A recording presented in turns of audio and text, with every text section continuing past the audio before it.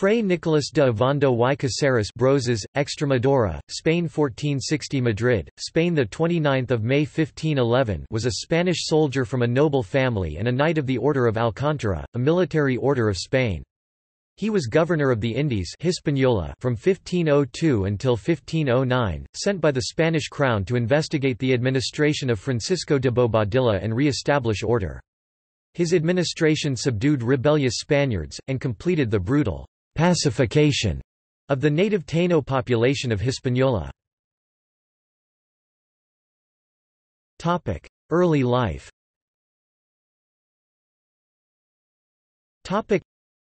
Nicolás Ovando y Caceres was born in Brozas in 1460.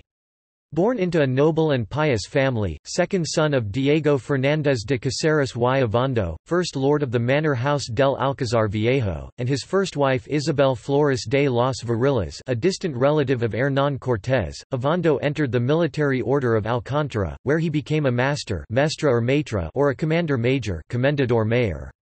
This Spanish military order, founded in 1156, resembled the Order of Templars, with whom it fought the Moors during the Reconquista. His elder brother was Diego de Caceres y Ovando. Selection as governor.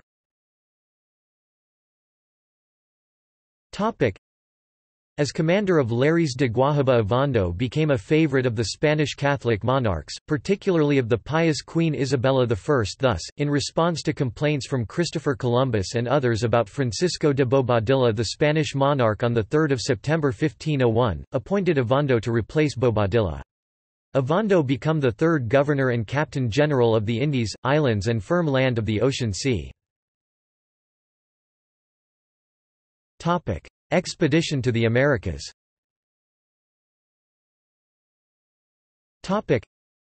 Thus, on 13 February 1502, he sailed from Spain with a fleet of 30 ships. It was the largest fleet that had ever sailed to the New World. The 30 ships carried around 2,500 colonists. Unlike Columbus's earlier voyages, this group of colonists was deliberately selected to represent an organized cross-section of Spanish society. The Spanish crown intended to develop the West Indies economically and thereby expand Spanish political, religious, and administrative influence in the region. Along with him also came Francisco Pizarro, who would later explore western South America and conquer the Inca Empire. Another ship carried Bartolomé de las Casas, who became known as the protector of the Indians for exposing atrocities committed by Ovando and his subordinates. Hernán Cortés, a family acquaintance and distant relative, was supposed to sail to the Americas in this expedition, but was prevented from making the journey by an injury he sustained while hurriedly escaping from the bedroom of a married woman of Medellín. The expedition reached Santo Domingo in April 1502, and included Diego de Nicuesa and Lucas Vázquez de Ayllón. Also on board were 13 Franciscans, led by Friar Alonso de Espinar, bringing the total on the island to 25. Administration.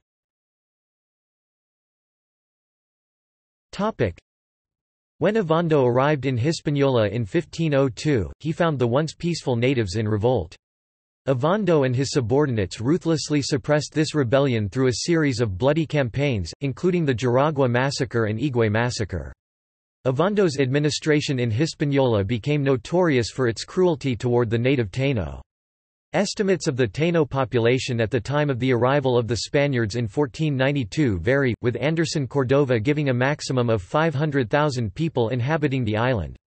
By the 1507 census, according to Bartolomé de las Casas, battlefield slaughter, enslavement and disease had reduced the native population to 60,000 people, and the decline continued. In 1501, Ovando ordered the first importation of Spanish-speaking black slaves into the Americas. Many Spanish aristocrats ordered slaves to work as servants in their homes. However, most slaves were sent to work in the sugar cane fields, which produced the valuable cash crop. After the conquests made by his lieutenants including Juan Ponce de León and Juan de Esquivel, Ovando founded several cities on Hispaniola. He also developed the mining industry, introduced the cultivation of sugar cane with plants imported from the Canary Islands, and commissioned expeditions of discovery and conquest throughout the Caribbean. Ovando allowed Spanish settlers to use the natives in forced labor, to provide food for the colonists as well as ships returning to Spain. Ovando also allowed the Taino to be exploited for their labor, and thousands died while forced to extract gold from the nearby mines. Pursuant to a deathbed promise he made to his wife Queen Isabella I, King Ferdinand II of Aragon recalled Ovando to Spain in 1509 to answer for his treatment of the native people. Diego Columbus was appointed his successor as governor, but the Spanish crown permitted Ovando to retain possession of the property he brought back from the Americas. Ovando died in Spain on 29 May 1511. He was buried in the church of the former monastery of San Benito de Alcántara, which belonged to his military order and which sustained significant damage in later centuries. See also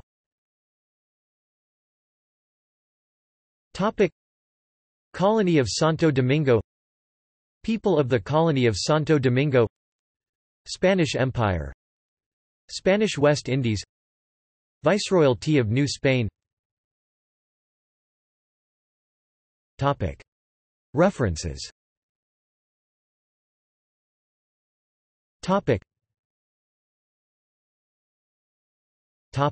Further reading.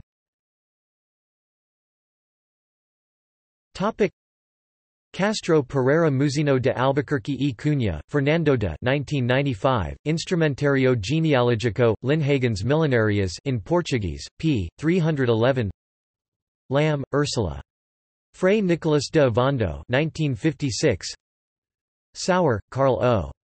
The Early Spanish Main 1967 attribution. This article incorporates text from a publication now in the public domain. Wilson, James Grant, Fisk, John, eds. 1891. Article name needed.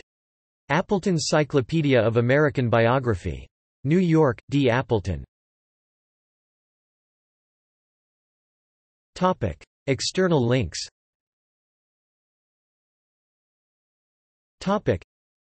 The Louverture Project, Nicolás de Ovando, article from Haitian History Wiki.